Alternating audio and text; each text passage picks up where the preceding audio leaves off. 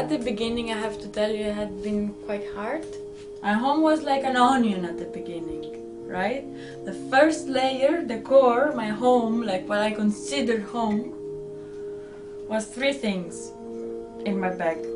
Toothbrush, USB pen, and Parmesan cheese. Now it's everything under this roof, so I could consider this being my home. Where I come from, for example in Italy, you know, we deal with this chaotic side in our everyday life. You know, if we are rather much more passionate and much more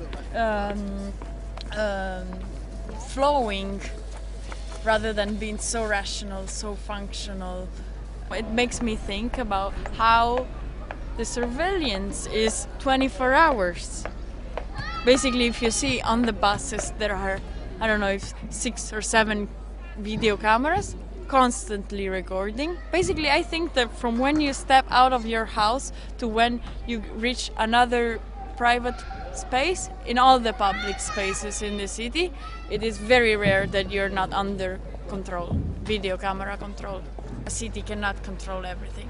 You have to leave some spots of chaos. And I think that's how London deals with it. It just squeezes the whole chaotic aspect of life into the weekend. And there are specific spots like Camden where this is particularly evident. But that's the way in which they deal with diversity as well. I mean, they're unified by the fact of being Londoner and sharing this space and sharing these values, which I quite didn't get completely.